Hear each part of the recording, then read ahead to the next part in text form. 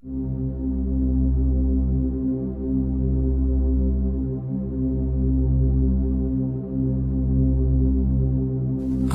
εμέν,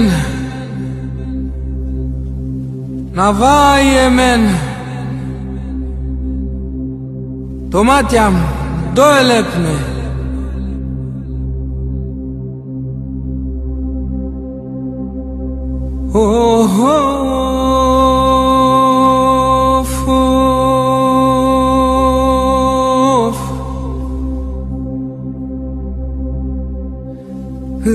Και η ζωντάνη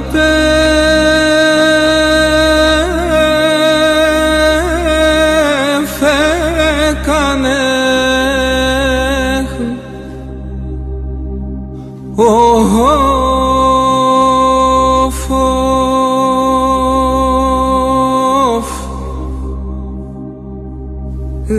και η ζωντάνη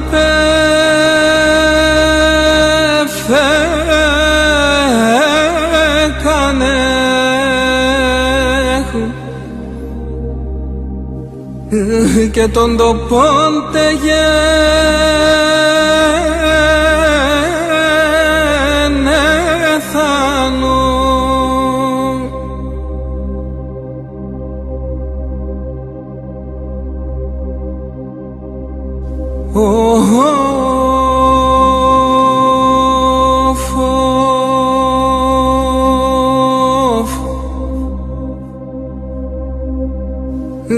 Και η ζωντάνη φέκανε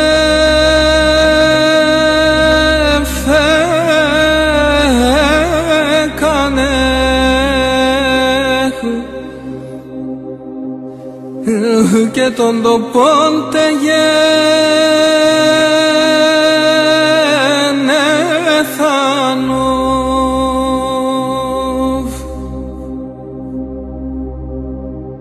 Και ναι φορτωθάν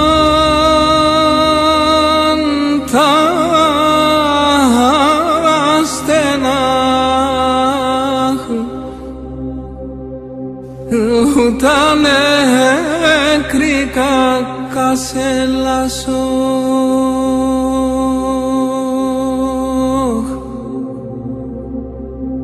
Και ναι φορτωθάν τα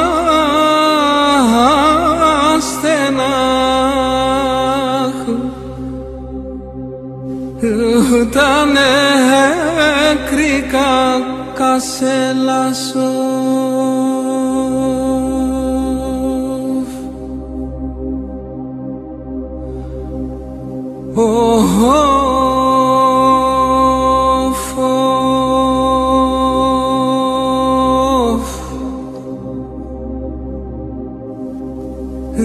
Και ναι φορέσαν τα σαβανάχου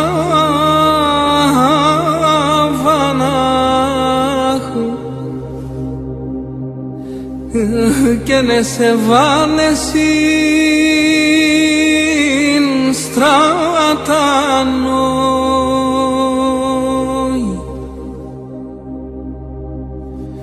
συστράταν την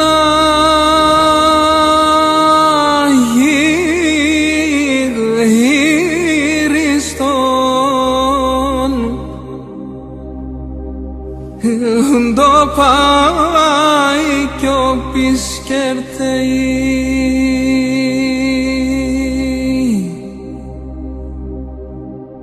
Αχ, συστράταν την αγύριστον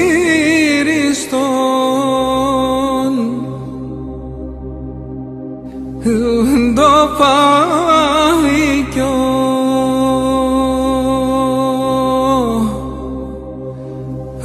πισκερτένο.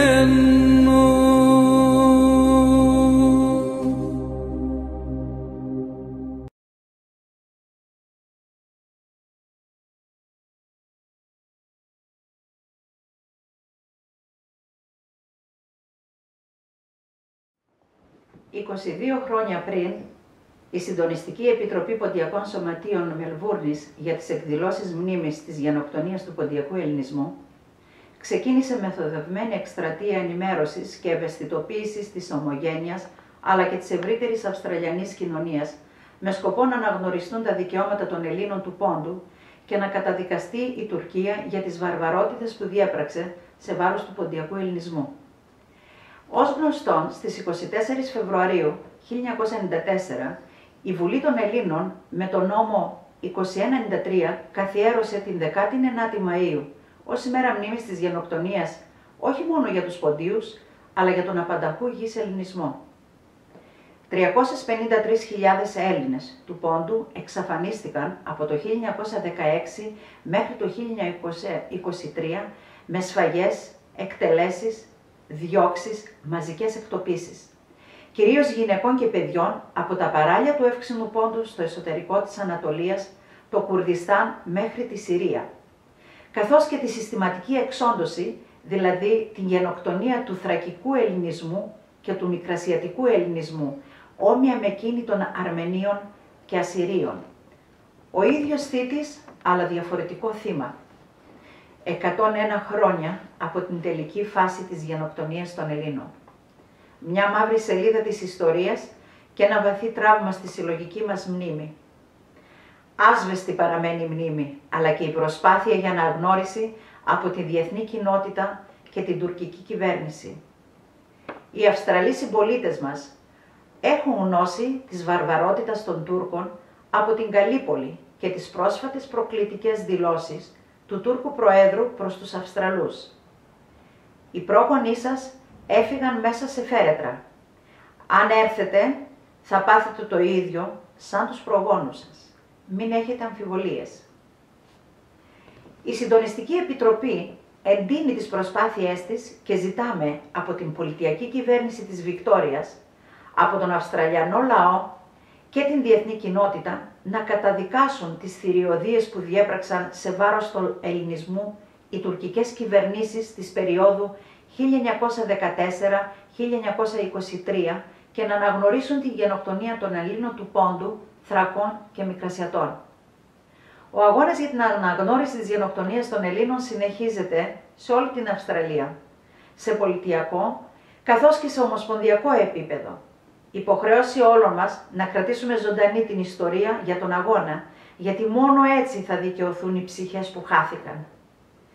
Εμείς οι απόγονοί τους, όπου και αν ζούμε, ακούμε και θα ακούμε τις κραυγές και τους θρήνους τους.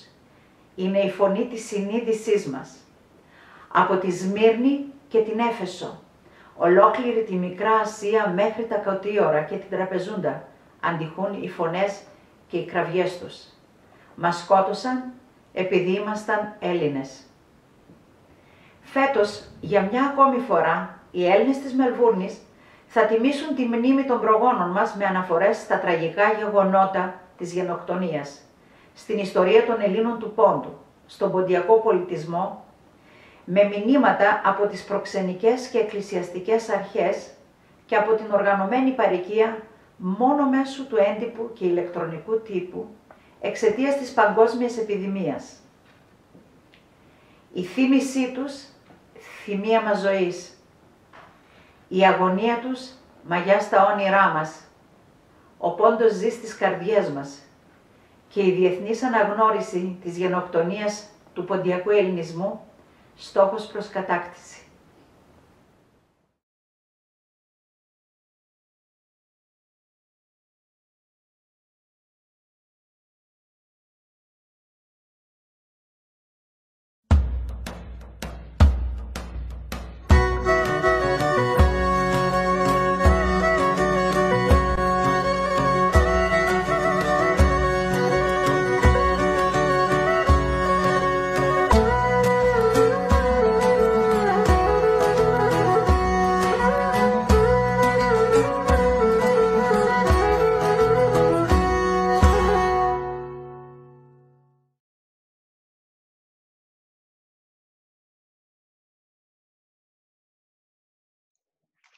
Hi guys, thank you for joining us here at this annual commemoration of the genocide of the Pontic Greeks as part of the broader Greek genocide. And we just saw a video which I think is quite, if you like, expressive of what it is that we commemorate today. It's a unique identity, the loss of that identity, and in the aftermath of what happened, a reconstruction of that identity, a discussion of what that identity means to us. And in the film that we saw earlier, we can see how certain elements of a very long tradition, a very venerable tradition, are interpreted and portrayed in such a way as to ask the question, what are the strands of that tradition that make us who we are? What in fact is a Pondian? What is a Pondian identity? It's a question which, believe it or not, predates not only the Pondian genocide, but also the coming of the Ottomans as well. So the idea of who is a Pondian, what relationship does a Pondian have to the rest of the Greek world, and how is that identity negotiated within the context of that world, is something which taxed minds of Greeks and Greeks of Pontus a lot earlier. And I'm going to take you in this lecture to the time on the cusp of the final defeat of the Byzantine Empire and the subjugation of Pontus to the Ottomans, a crucial time where these questions, if you like, came to the fore. And of course, in order to do so, we need to travel back to a time when things were not as they are now. We're looking at the tail end of Byzantium. We're looking at a time just before the end. Now, we could say that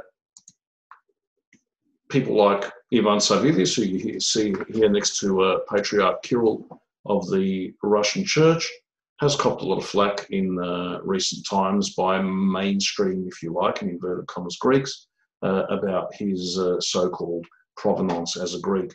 People ask, is he Russian? Is he Greek?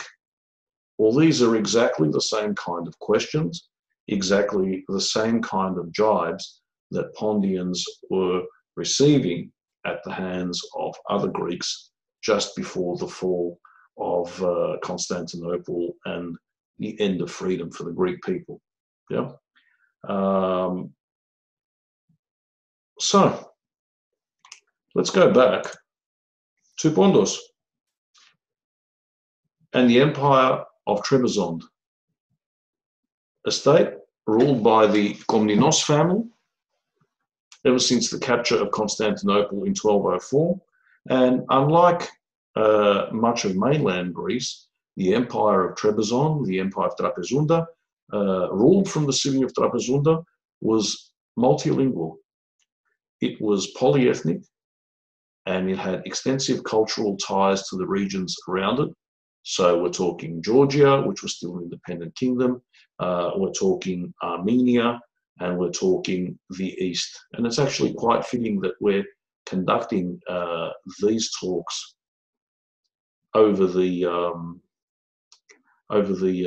internet, since, and we're all enclosed because of the coronavirus, Trapezunda was at the terminal end of the Silk Road.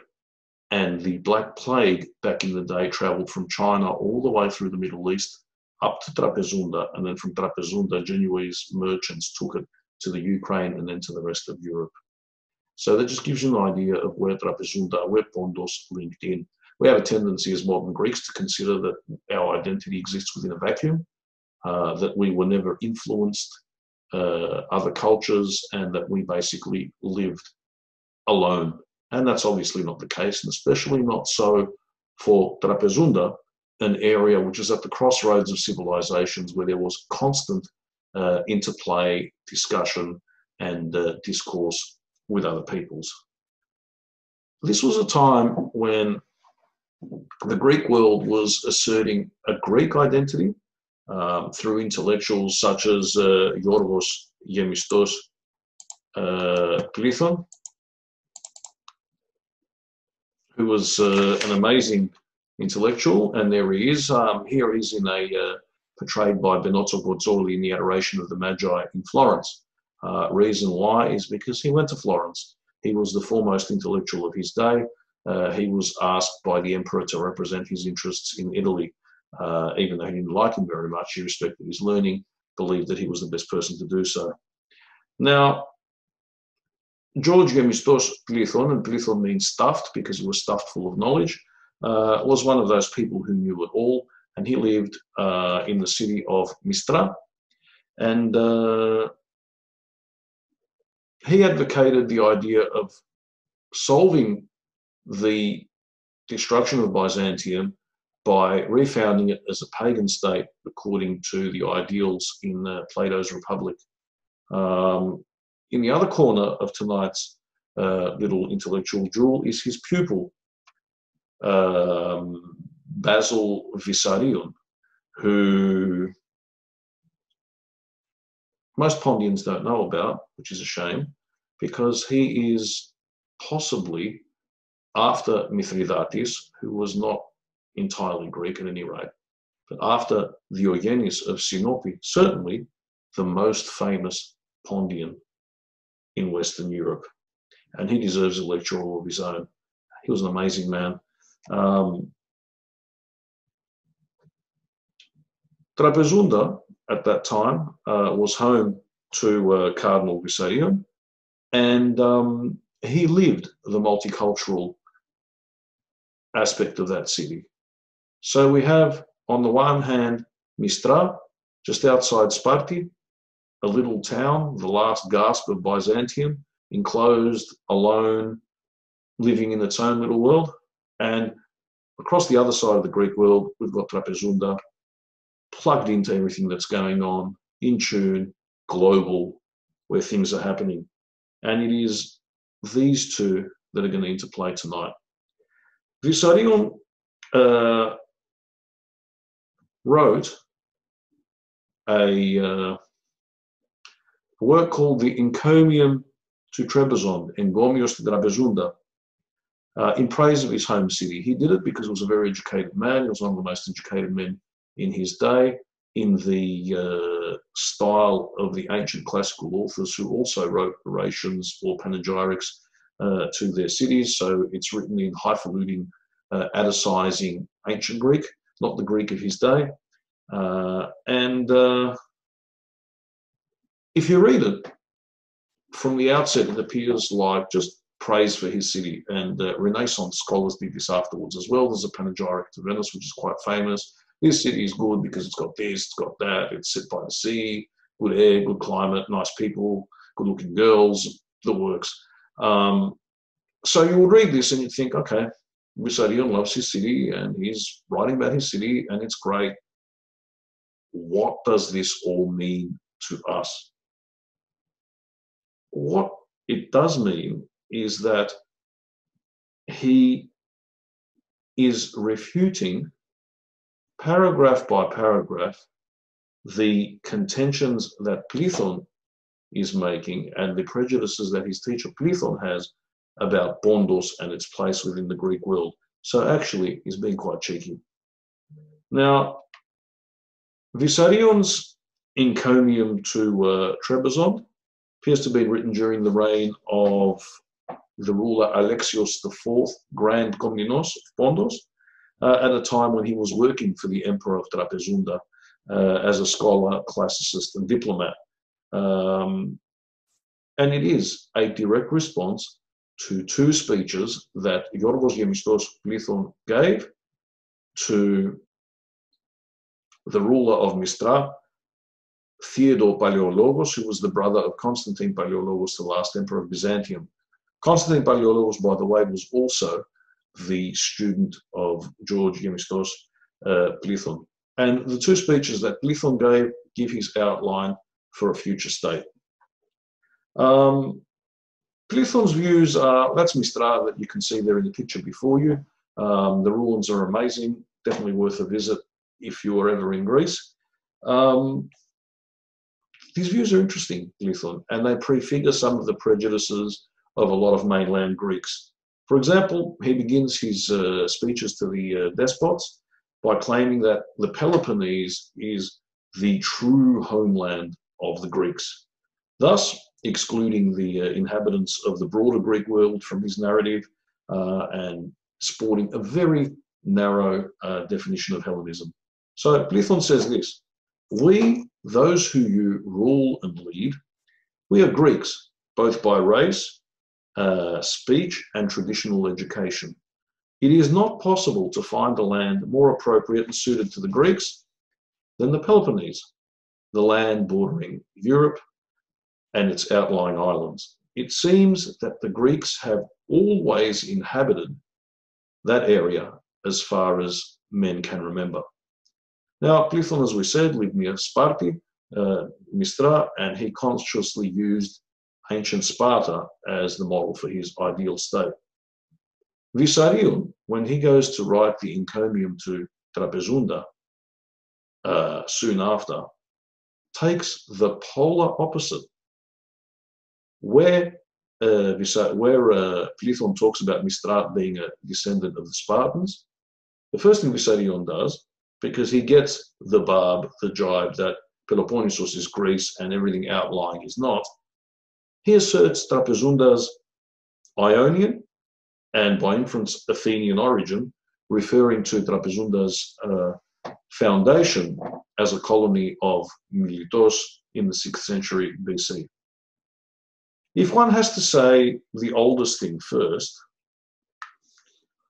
this city boasts an Athenian origin for its people and Athens as its founder, the tutor of the Greeks and the mother of culture, the teacher of this most beautiful language. So where Plethon is talking about Greeks being those who speak the Greek language as it's spoken in Sparti, he talks about Athens, of which Trapezunda is a descendant, being the linguistic hub, if you like, and the bastion of authenticity.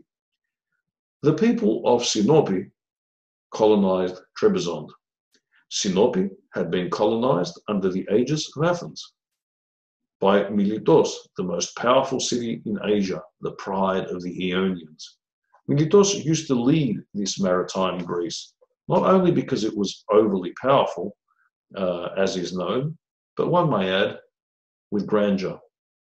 Now he's being very, very, very cheeky here, because Mistra, he knows full well, was founded not by Greeks, but by the Latin Crusaders in 1204, when Constantinople fell to the Latins. They were supposed to go to the Holy Land, but instead they went to Constantinople and conquered it, sacked it, looted, and then divided the Byzantine Empire between themselves.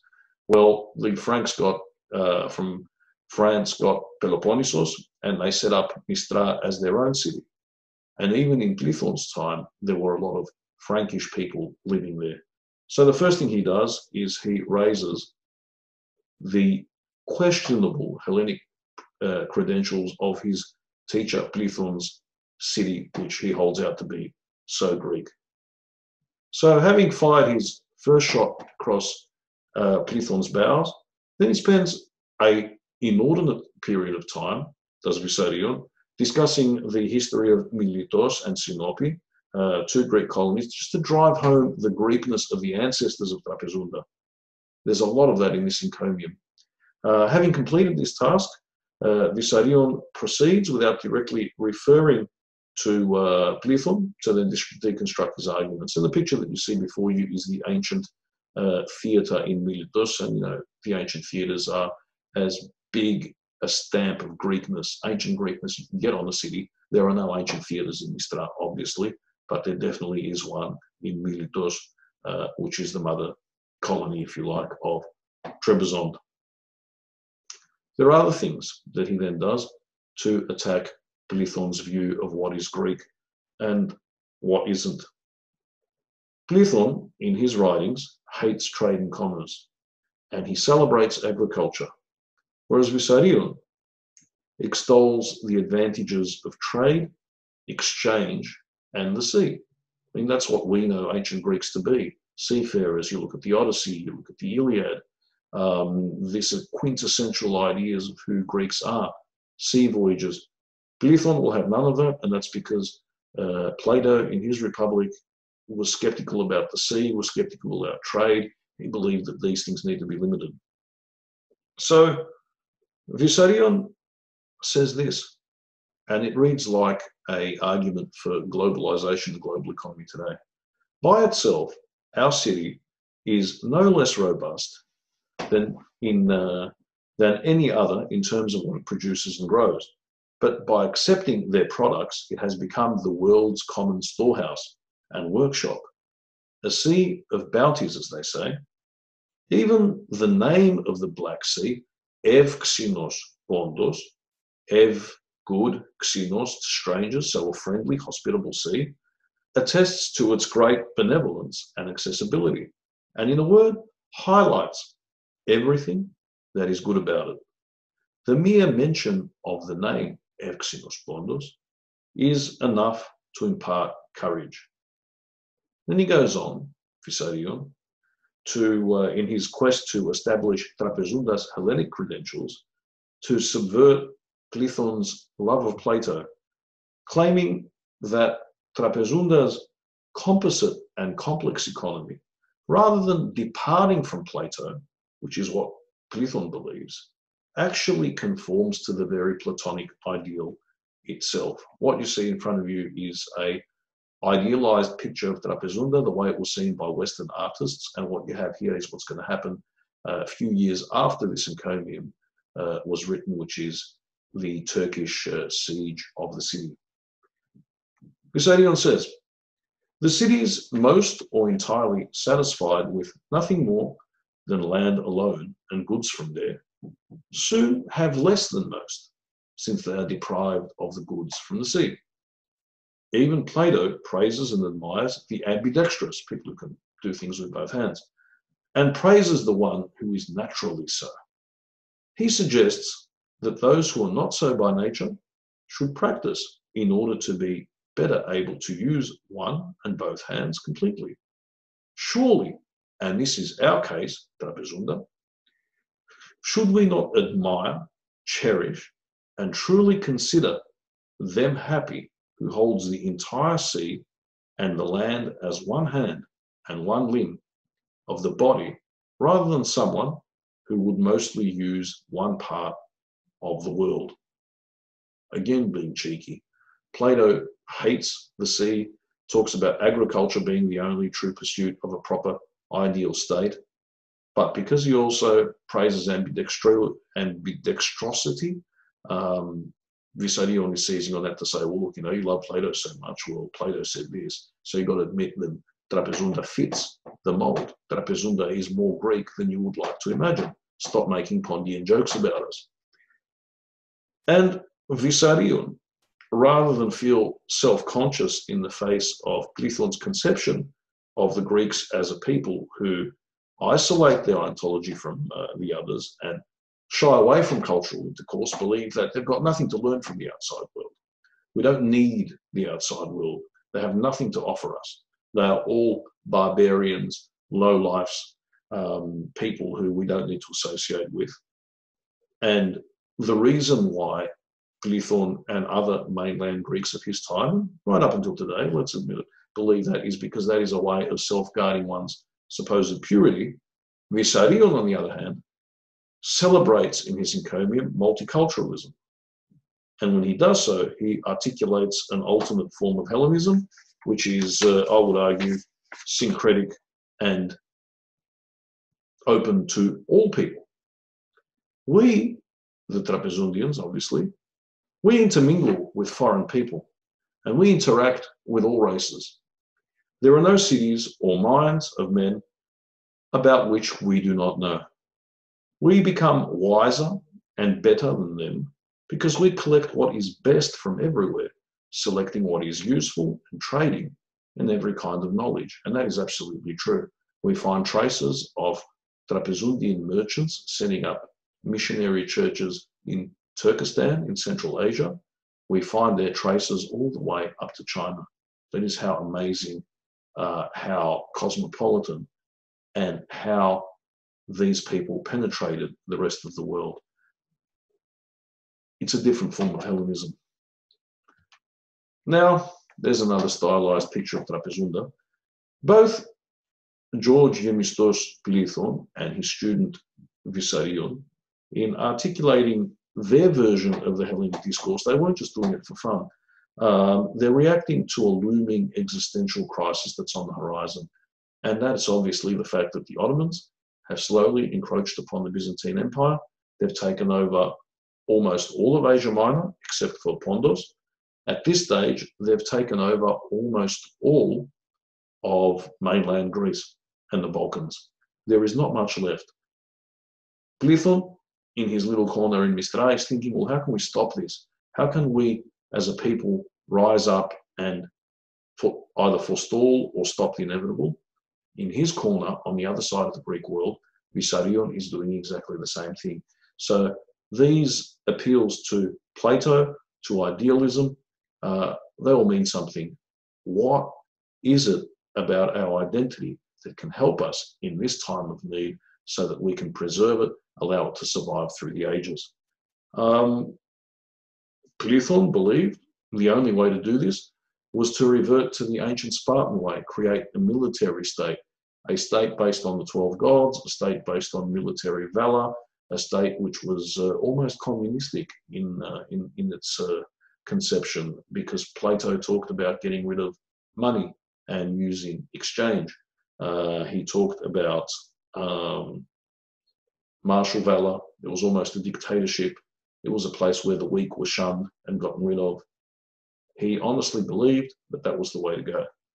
Vissarion, on the other hand, held as a solution a more cosmopolitan, a more nuanced, a more, if you like, worldly way of dealing with things.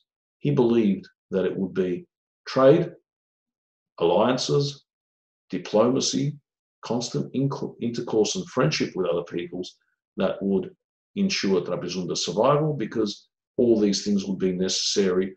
All the benefits of this would flow on to other nations surrounding the area.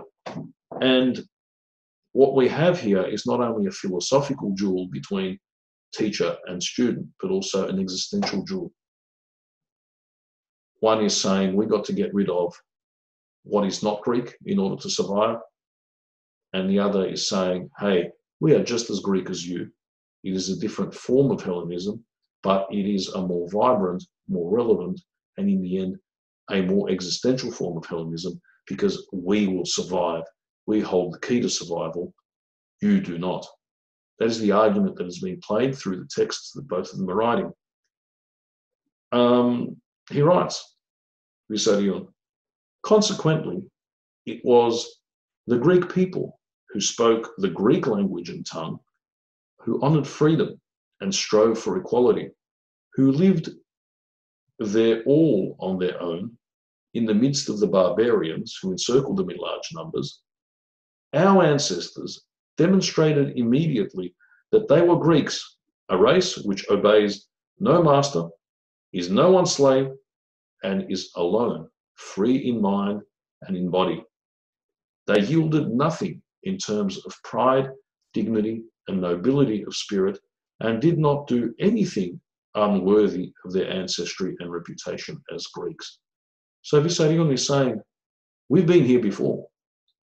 We have been, as people of Trapezunda, in a situation where we've had to defend ourselves, negotiate our way out of situations where we've been surrounded by people who are our enemies and who are non-Greeks.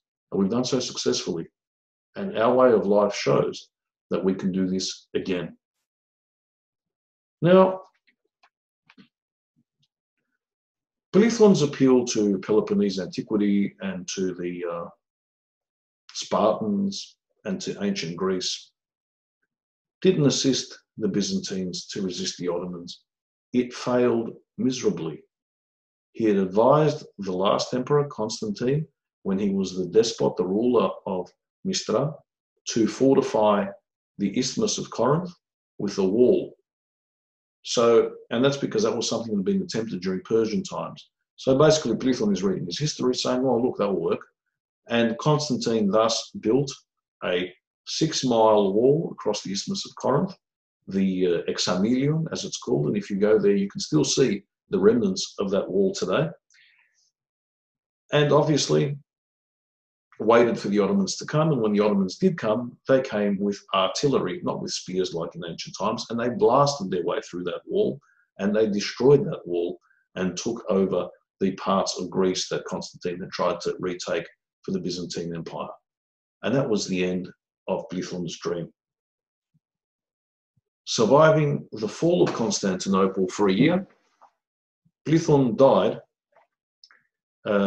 just before the Ottomans took over his hometown of Mistra in 1461.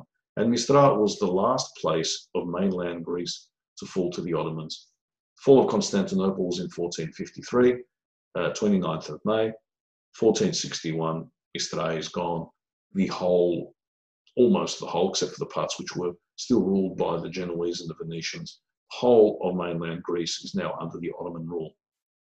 Now, Vissarion had caught up with his teacher, Georgios Plithon, in Florence, of all places, because there was the famous Council of Florence, which was convened in order to bring about the union of the Catholic and the Orthodox churches. It went for many years. The biggest, brightest, and grandest theologians, scholars, philosophers of their day were all enlisted to assist the Byzantine cause. Vissarion was one of those practical people who could see the writing on the wall. He believed, and that again goes to his idea of Greeks being at the center of alliances, trade, negotiation, and diplomacy, that on practical grounds, it's probably a good thing to accept the union of the two churches under the Pope, because then he could enlist the help of the West in order to hold the Turks at bay. That was wrong too. Didn't work out. He ended up staying in Italy, so far from Trapezunda, which he loved, and was appointed a cardinal by the Pope. So if you have a look at the picture where we first came across him, we can see Vissarion Cardinalis Nicenus. He was made the Cardinal of Nicaea, a city in Asia Minor, by the Pope. And in actual fact, he became a candidate for the papacy himself, but never actually made it to Pope, because as a Greek, he was considered suspect by the rest of the cardinals. What he did do, though, was bring all his amazing knowledge of ancient Greek literature and philosophy to the West, along with extremely valuable manuscripts, and set up an academy in Rome where he started teaching ancient Greek literature to scholars. And it is largely through Vissarion and people like him that the Renaissance was able to take place, and that the scholars were able to have access to ancient Greek works which had been lost or which had been unknown to the West. We owe it to him and to those like him. Now, who won in the end? Plithon, with his version of Hellenism being something confined, constricted, pure, but pretentious, or Vissarion, with his idea of Pontic Hellenism being open, syncretic, growing, evolving? And the answer is no one. It was a draw, because as we know, Trapezunda fell in 1461, the same year as Mistra. None of the Comneni emperors' alliances, neither their trade, nor their friendships with other peoples were able to stop the final Ottoman onslaught. And we know how tragic it was. We know how the emperors were killed. We know how the royal family was decimated. And we know, obviously, that this caused a chain of events over many centuries that led ultimately to the genocide of the Greeks of Pontus. An event which took place in the 20th century but has its antecedents in this existential debate. Now, if you read Vissarion's Encomium to Trebizond, the Greek in it is breathtaking. The information that he provides shows that, unlike what is being said about the Byzantine era, these people really understood, knew, studied their ancient texts, and were tuned in to the ancient world in a way that we've forgotten to be.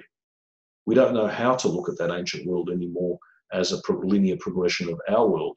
What we do is look at it through Western eyes, reinterpreted by Western scholars who tell us what they think ancient Greece should be according to their ideology, because they believe they are the heirs of that tradition.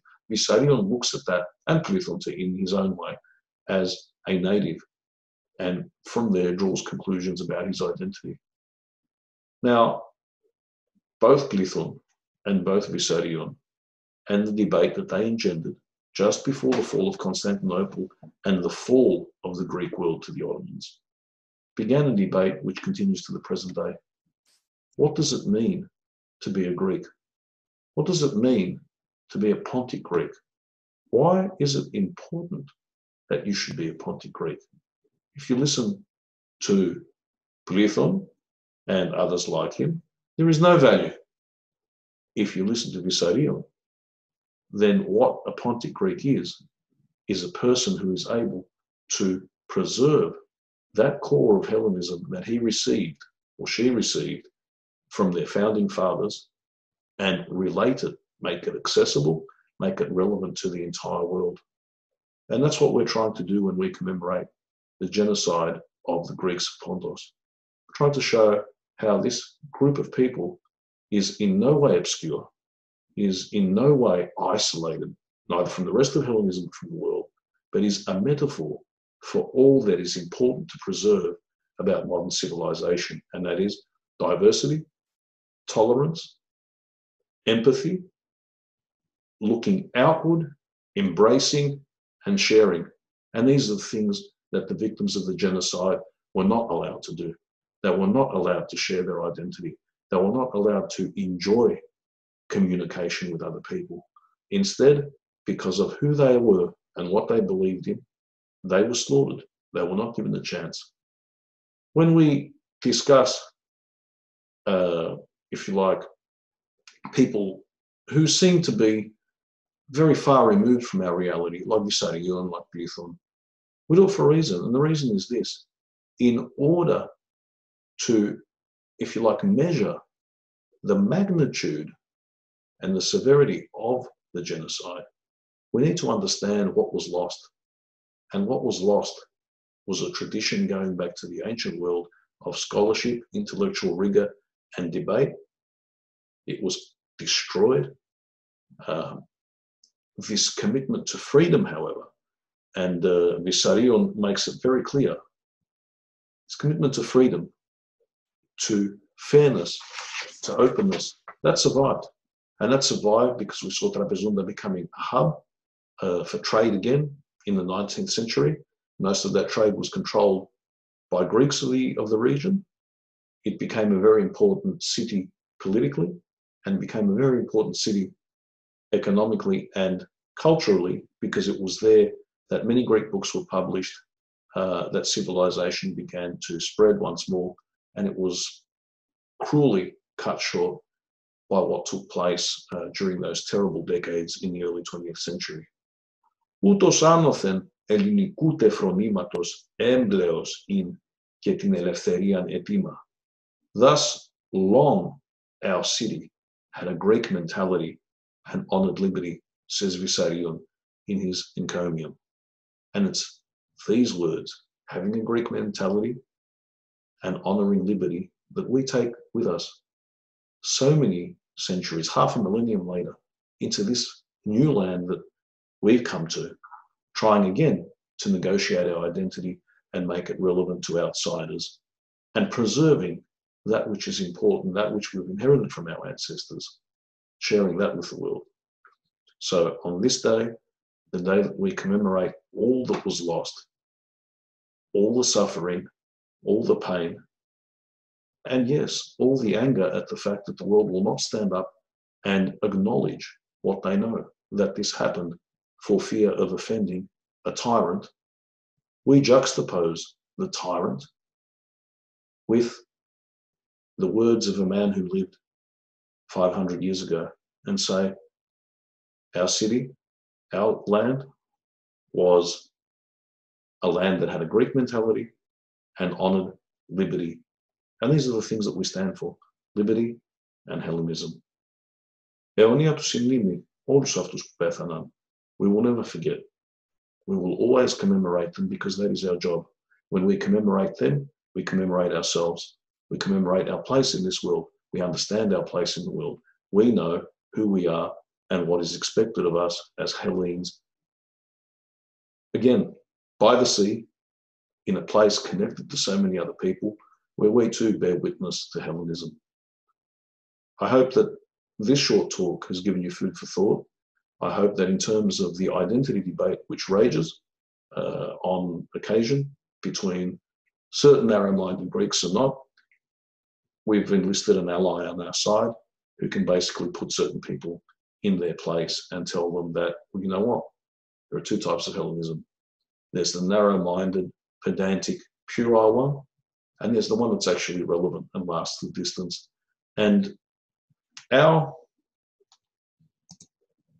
life here in this country proves that.